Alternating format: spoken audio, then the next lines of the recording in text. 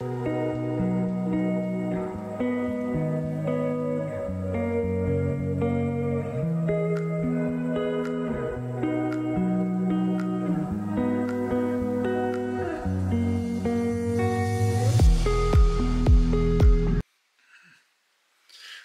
welcome back everybody. Hopefully you guys are having an awesome weekend. Just want to say appreciate everybody coming back and watching more videos, or all of the videos that I'm posting.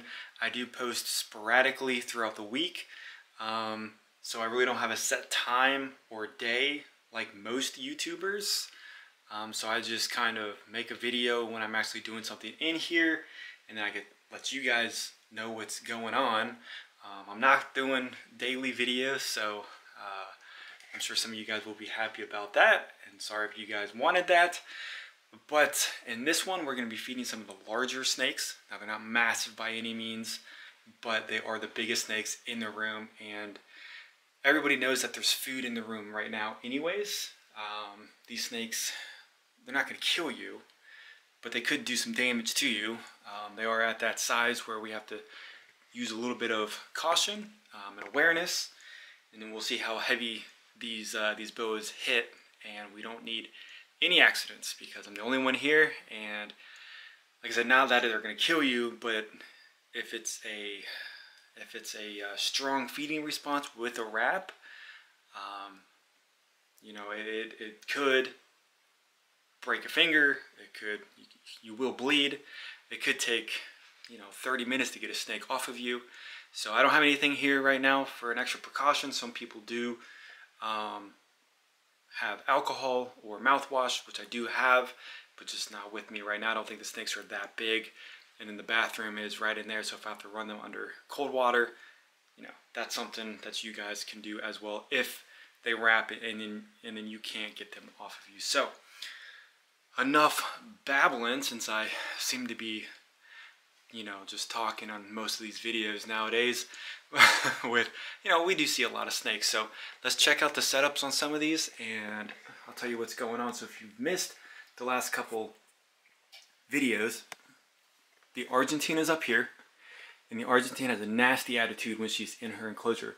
When she's out, she's fine. I have not had any issues when she was actually out.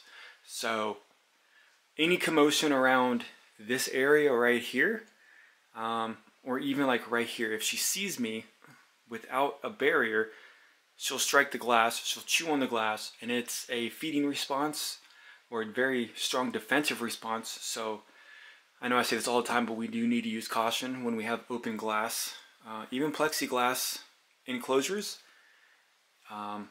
One strong hit on the wrong angle can break a snake's neck, and it can break their jaw. I have not had it happen to me yet, and I don't want it to. I have seen it multiple times on social media.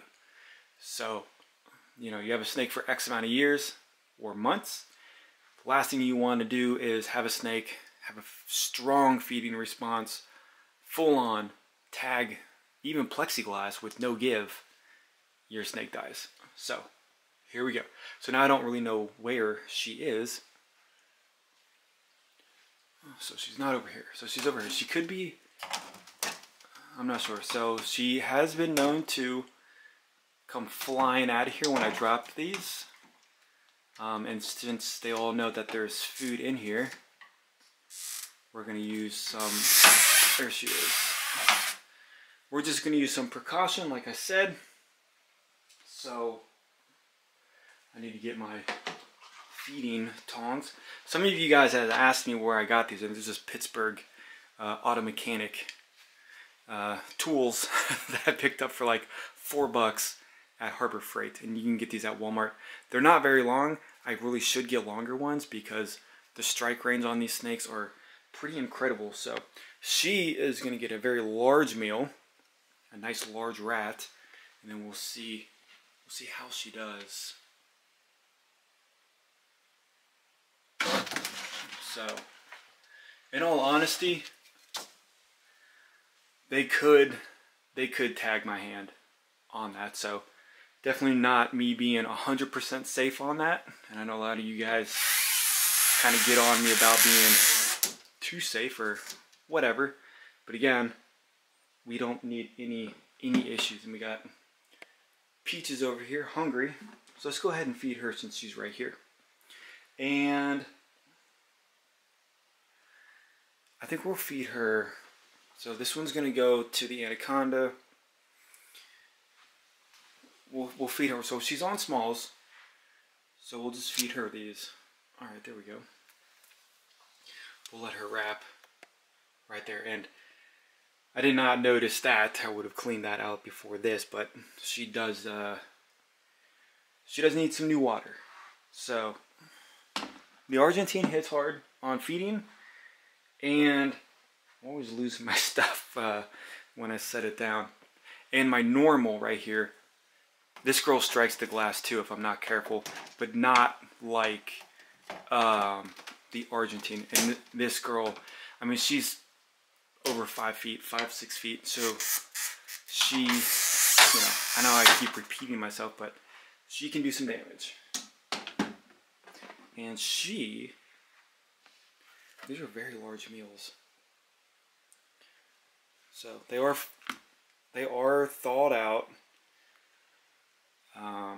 They do look a little stiff, but I do like to keep, I will come down on an angle, so I keep my hand above the top part right here, so that if there's any miss, I'm not in the way. So there we go.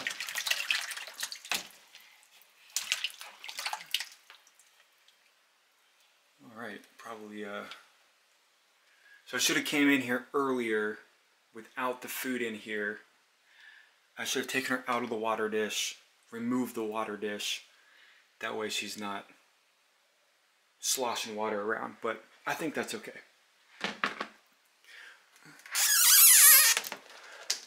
That should be good. I have had on the off chance while they're wrapping, the snake come off of the wrap and strike at me. So just because they're wrapping the snake does not mean that you are 100% in the clear. And then you can see both of these girls.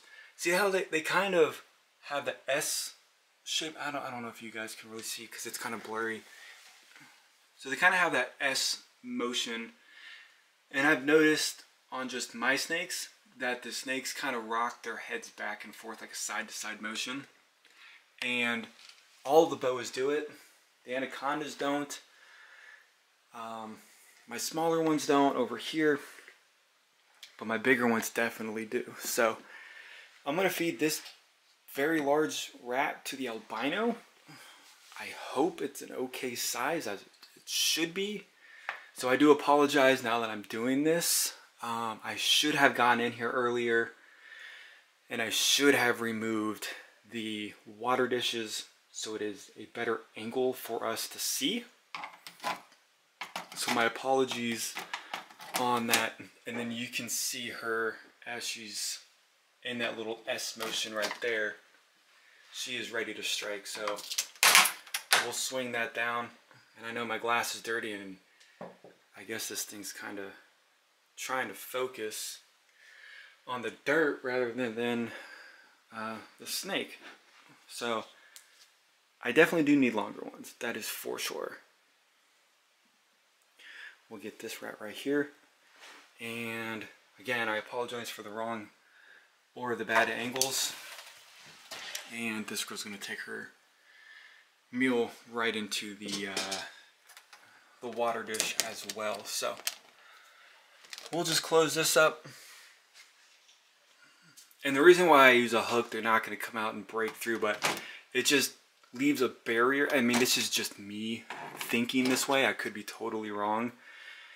But our hands do give off a heat signature, and they do kind of go off of that. So with my hand up on here, that's a big heat signature that they could think is a rat. And I don't want them to confuse, you know, my hand with something like that. So I think I got out too many rats because she needs something a little bit bigger. So we'll give her this size right here. Gorgeous snake. And then I took these snakes, a couple of these snakes out earlier. You guys all saw how sweet and gentle they were, but the second they, you know, think there's food around, it's definitely game on. This girl is gorgeous. Cannot wait till she gets bigger. Beautiful animal. But that is her. We'll button this up. Sometimes it does take these animals a while to eat. From strike to finishing, some of them can take, I'd say at least 30 minutes. So I don't know who I got that meal out for. I know I wanted to feed them motley, but that's a small meal. So I'm just talking to myself, talking to you guys. You guys don't know what's going on though. So we'll so she's gonna make me nervous right now because she is still in hunger feed mode. See, there we go, she's trying to bite. So just because anything around her right now is potential food.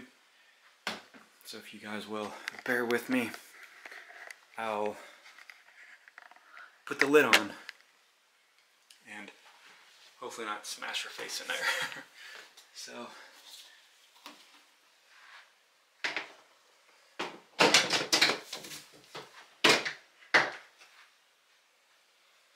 alright, now the lid's on her cage and she can enjoy her meal, hopefully. I know there's a lot of commotion going on and she's probably not really thinking about her food right now. So she needs something bigger than this. I think I got the wrong size. There we go. And she missed. Well, she wrapped it, but her teeth are on her body, which I don't like that.